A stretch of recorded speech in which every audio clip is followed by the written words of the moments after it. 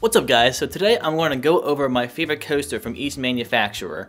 And to be honest, I was not quite ready to do a video like this, but I've gotten quite a few requests for this kind of video specifically on this topic about manufacturers and everything. So I figured might as well just give it a shot, and maybe a few years down the road I'll do another video like this and kind of update what my favorite are from each manufacturer. So let's get right to it. Let's start off with a few defunct manufacturers first. Let's start off with the old classic Aerodynamics. It was a little bit hard for me to pick on this one because Loch Ness Monster at Busch Gardens Williamsburg has always been a nostalgic ride for me, and it's always been one of my favorite Aerodynamics coasters as well. However, I was just at Six Flags Magic Mountain this past February, and I got my very first ride on X2. Now I know this is originally an Aerodynamics coaster and then S&S came in and built new trains for it. However, I still consider it an Aerodynamics coaster, and I'm sure many other coaster enthusiasts do as well. So I am choosing X2 as my favorite ride from Aerodynamics. So it's not too often that I laugh uncontrollably on a ride, but this is one ride that does it for me. I think I got 3, maybe 4 rides, I can't remember on this ride, but every single time I rode this ride, I was laughing uncontrollably, and it's just a sensation that you don't get on many types of rides. The only thing that's kind of similar to it is a 4D free spin from S&S, but this is a controlled spin, it's not a free spin. But everything about this ride was just so much fun, and this is by far my favorite ride from Aerodynamics. Up next, let's do Schwartzkopf. I know a lot of people call it Schwartzkopf or something like that, but I know it's a German name and I speak German, so I call it Schwartzkopf. But I'm just weird like that. Anyway, Schwartzkopf. I would say my favorite for this one is Montezuma's Revenge at Knott's Berry Farm. It's a short ride, simple, and right to the point, but in the short layout that it has, it's a very powerful ride, I'd say. The loop packs a punch, you pull some pretty decent G's on it. I would say the best part of this ride is in the back row, when you're going backwards, going up the back spike. That really catches me off guard every single time I rode the thing, and I can't get enough of it. It's just a fun little ride. But this might change in a year or so, because I've not ridden Shockwave at Six Flags Over Texas, nor Mindbender at Six Flags Over Georgia. And I hear a lot of good things about those two rides, so once I get a ride in those, then this may change, but we'll have to wait and see. Up next will be CCI, or Custom Coasters International. So my favorite ride from this manufacturer, some people might call it a GCI, but I still consider it a CCI, and it would be Ghost Rider at Knott's Berry Farm. So some people may call this a GCI because GCI came in and retracted this thing and pretty much gave it new life and made it an amazing coaster. But I still see it as a CCI coaster. It still has the CCI layout, and simple as that. It's a CCI to me. But I gotta say, Ghost Rider is probably one of my favorite wooden coasters of all time. This thing is so much fun. I could ride this thing all day long and never get tired of it. It's one of my favorite night rides too, either in the front or the back. It's an amazing ride no matter where you sit in this ride. I would say my favorite part of this ride is right after the mid-course brake run. Most of the times they're not running, so if it's not running and you're in the back row, you get a nice pop of ejector air time going down that hill after that little mid-course. And I still live by what I said in my last vlog at Knott's Berry Farm. I put that in right now. Time to trigger Josh. This is better than Phoenix. Whoa! Oi! Oh, no, no, no. You can't even compare to the air time on that thing. You can't even compare! Ghost Rider is better than Phoenix, Josh. No, it's not! I'm the your Phoenix ride home. Legend. You have to agree with me. No! And yeah, I gotta live by that. I think that Ghost Rider is just a better ride than Phoenix, and I'm sorry that offends anybody, but I'd take that back if I were you. I'm not taking that back. Ghost Rider's a better ride than you. I'm sorry. I will watch you burn. Okay, yeah, I'm sure you totally will. Dude, what are you doing? Stop burning my video!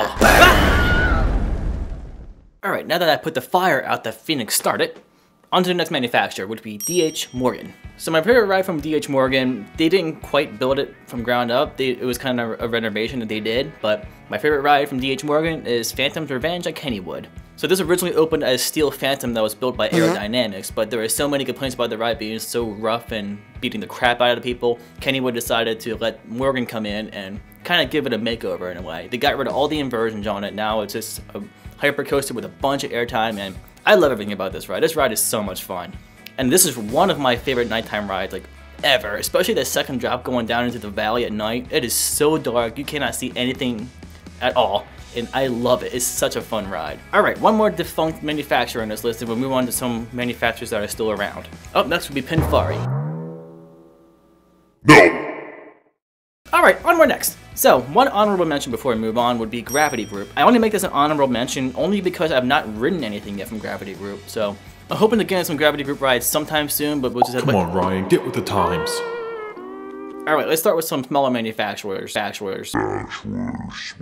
Let's start with Maurer rides first. So I haven't ridden too many rides from Maurer, but I would say my favorite from them would be Laugh Track at Hershey Park. I mean, it's just spinning wild mouse. It's just cool that it's indoors, and the theming is kind of neat to it too. So that's the only reason why I picked that one. Up next would be Zamperla, and again, not too many rides that I've ridden from them, but if I had to pick one, I would pick Pony Express at Knott's Berry Farm. I mean, it's a cute little family coaster, and there's not really much to it. The only cool thing about it that really stands out to me is that the fact that you're as if you're sitting on a pony. And I've never ridden anything like that before, so it was kind of cool to experience that. But other than that, it's just a basic family coaster, and it's cool that it launches too. Up next is Mack Rides, and I know that this will change in the future because I have not had a chance to ride Manta at SeaWorld San Diego, Time Traveler at Silver Dollar City, and Copperhead Strike at Carowinds. I'm really hoping to get down to Carowinds sometime this season, but the other two may have to wait a little bit longer. But as of right now, my favorite Mack Ride coaster will be Zierer Sidewinder. There's a lot of stuff in this list from Knott's Berry Farm, isn't there? But yeah, again, it's just another family coaster. It's a spinning wild mouse coaster. Nothing too special to it, but I don't have too many rides that I've ridden from Mack Rides besides some basic wild mouse coasters, and this is one that just stands out the most to me. But I'm pretty sure once I ride Time Traveler, Copperhead Strike, or Manta that this is going to change pretty quickly. Up next would be Zierer Rides, and I haven't ridden too many from them either, but an obvious favorite would be Fair Bolton at Busch Gardens, Williamsburg. And this is honestly a very solid replacement from Big Bad Wolf. I like that it's a multi-launch coaster, it's partially indoors, partially outdoors, there's a free-fall section, in the inside part. And it follows the same layout at the very end, taking the same path that Big Bad Wolf did at the very end of that ride. So they did a good tribute to Big Bad Wolf. Alright, let's move on to some bigger manufacturer names now. Let's start with PTC, or Philadelphia Tobaggan Company. I'm weird to say this, because he almost burned me to death a few minutes ago, but my favorite ride from PTC is Phoenix at Knoebels. So this is a very unassuming ride. I mean, you look at it at first glance, it doesn't look like it really would do much, but while it isn't the biggest airtime monster in the world, it just packs so much airtime in such a small layout, and you just would not expect a coaster of this size to throw as much airtime to you as it does. Either in the front row or in the back row, you're going to get a bunch of airtime no matter where you sit in this ride. So there, you happy, Phoenix? You got something on this list. I guess I forgive you. Here's a little water to cool off the flames. Water? Thank you. Was not expecting to get wet during production today, but here we are. Thanks, Phoenix.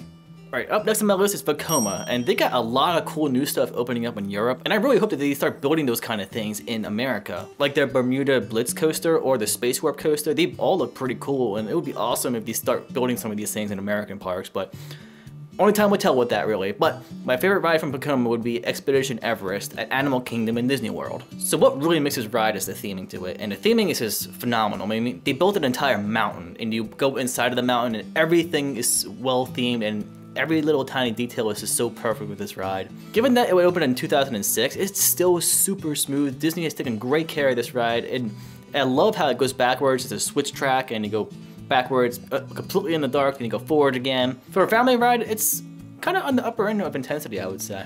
Alright, up next is Gerstlauer, and I've only ridden 2 rides from Gerstlauer, Mystery Mine at Dollywood, and then Hang Time at Knott's Berry Farm. And maybe be redundant that I'm giving Knott's Berry Farm yet another check on this list, but Hang Time is definitely my favorite Gerstlauer so far. But I do know that this will change pretty quickly once I get some more credits. I fell in love with this ride immediately. The holding brick at the top is a lot steeper than what it actually looks, and that really threw me off the very first time I rode the ride. The back row is just awesome going down that first dive. You get whipped so good on that. I love that. I love that it has lap bar restraints too. The only complaint I have about this ride is on the corkscrew, you get a weird, odd pop at the very crest of it, and I'm not sure why that happens, but every single time I've ridden the ride, I've noticed it. Other than that, it's still a super solid ride, and I love it a lot. Up next would be GCI, or Great Coasters International, and again, this is one that I know will be changing sometime in the near future, because I've not ridden Mystic Timbers, Gold Striker, or Texas Stingray yet. But as of right now, my favorite GCI coaster would be Thunderhead at Dollywood. Now, I actually rode this before my coaster enthusiast days. This was probably about 7 years ago, maybe. And while I still enjoyed coasters, I didn't really know how to judge them as a coaster enthusiast so much, but from what I do remember from the ride, it was a lot of fun, had some pretty decent airtime and some fun laterals to it, and I like how it has the station overpass like Apocalypse at Six Flags Magic Mountain. Alright, up next would be Premier Rides, and this is a pretty easy pick for me, would be West Coast Racers at Six Flags Magic Mountain, which is new for 2019. I got so many rides in this ride when I went there in February, at least 10 to 15 rides, and I never got sick of the ride. I had a blast on it every single time I went on it. And I like how it's always a guaranteed race too, so that adds an extra fun element to the whole ride. The high five element at the very beginning is my personal favorite part, especially on the white track when you do the overbank turn into the high five element. You really get whipped in that thing like crazy. And I was not expecting that, so that really threw me off. And given my first ride on it ever was in the front row, and that was just amazing. And you can pull some pretty decent G's on the helixes too. Nothing crazy, but it's cool.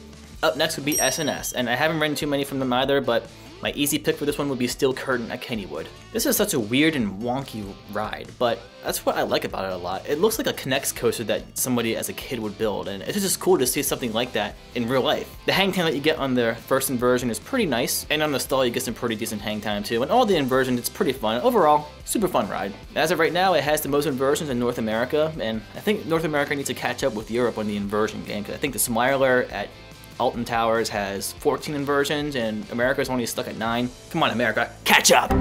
Alright, say the 3 big ones for last. We'll start with B&M, or Bollinger and Mabillard. Now I know that this one will absolutely change in the very near future because there's a lot of big ones that have not gotten to ride yet, like Diamondback, Fury 325, Raging Bull, Leviathan, and Candemonium this year at Hershey Park. Hopefully that opens this year. I'll decide when it opens. Get out of here!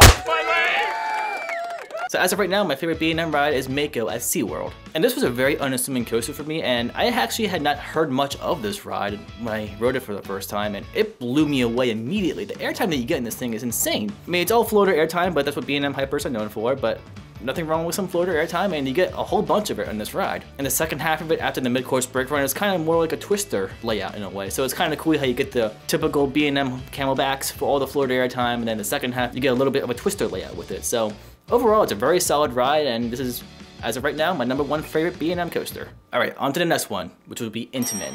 And this was very hard for me to pick. I had to choose between Intimidator 305 or Skyrush. After much thought and consideration, I have chosen Skyrush as my favorite Intamin coaster. Sorry, I-305. But Skyrush has one of the most brutally amazing first drops off of any coaster that I've ever been on, especially in the back row. If you ride back row on the left wing seat, that is by far the best seat on this ride. I've ridden this ride over 100 times, and there's only a small handful of times where I actually managed to keep my hands up on the first drop. That first drop, it gets me every single time. It's definitely one of the biggest moments that I've personally experienced on a coaster.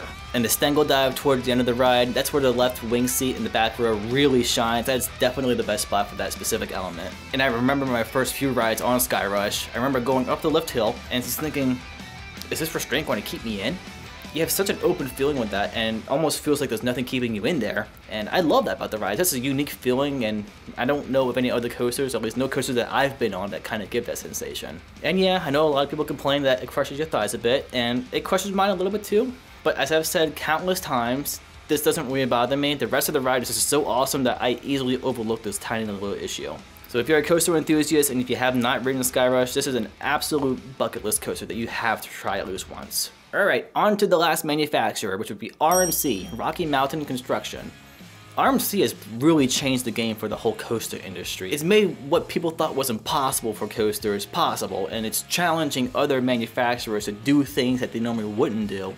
And it's just really upped up the game for everybody, and I think in a way it's kind of started a second coaster war. But this won't come to a surprise to anybody, but my #1 RMC coaster would be Steel Vengeance at Cedar Point, and I think many people would agree with that too. I mean, this is just the god of coasters. It's as simple as that. Like seriously, have you been on this ride? Have you ridden this ride? You. Have you ridden this ride? Have you ridden this ride? You. Have you ridden this ride? I'm back. And the first drop on this ride, especially in the back row, is just as brutal as Skyrush's first drop, if not more brutally awesome.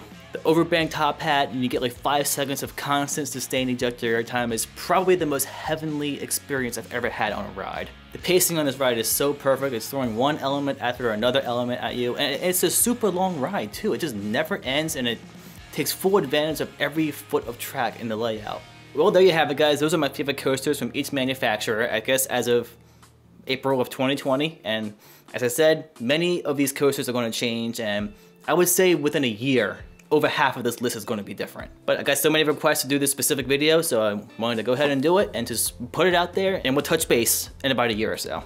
So now I want to hear from you guys. Comment down below. I want to hear what some of your guys' favorite rides from each manufacturer is, and let's get some conversations going on. In the description down below, I'll put a list of every manufacturer that I mentioned in this video. Alright guys, I've wrapped the video up here. I hope you enjoyed it, but before I go, I got some unsettled business to take care of with the little coronavirus here. Alright, I'll catch you guys in the next loop. Phoenix, give me a hand burning this guy up. I've got your back on this one, Ryan. Let's light this That's right. Burn, baby, burn! Don't play with fire. Bye guys!